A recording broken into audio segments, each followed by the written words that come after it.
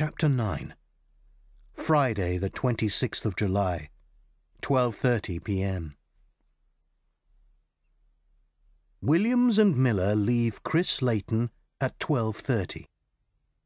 They drive to St. Aldate's police station and go up to Inspector Williams' room.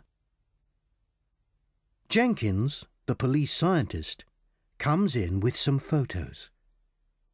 "The photos, Inspector," he says. "Thank you." Williams looks at the photos. He finds one of the Chinese dog. "I like dogs," he says. "They're very good at helping people." Williams smiles at Miller and gives her the photo. "Take this to the Ashmolean Museum. Speak to Dr. Fisher. He's a friend. Give him the photo. Ask him, how much money can Inspector Williams get for this dog? And then call me with the answer." "OK." Miller takes the photo and leaves. Jenkins then gives Williams some papers. "Fingerprints," he says, "but no fingerprints at all on the knife.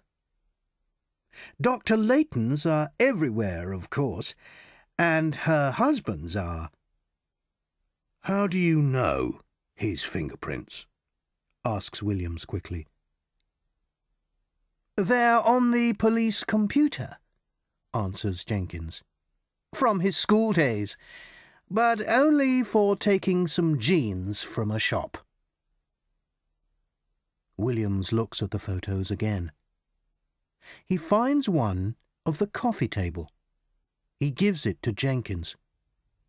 "Whose fingerprints are on that book on the table, Our Beautiful World?"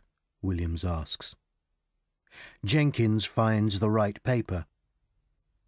"Dr. Leighton's, Simon Leighton's, and a third person's. We don't know whose." "Someone from the bookshop, maybe," says Williams. "But Simon Leighton's fingerprints are on it, you say?" "Yes, Inspector, they are," says Jenkins. "That's very interesting," says Williams. "Good work, Jenkins." Just then, Williams' phone rings. It's Sergeant Miller. "The dog, Inspector," she starts. "It's Chinese and very old. Dr. Fisher likes it very much. He says you can get about £100,000 for it." Williams smiles quickly.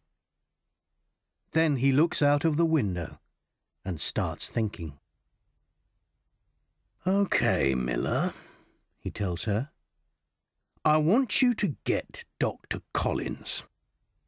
I'm going to get Dr. Leighton's husband and her son.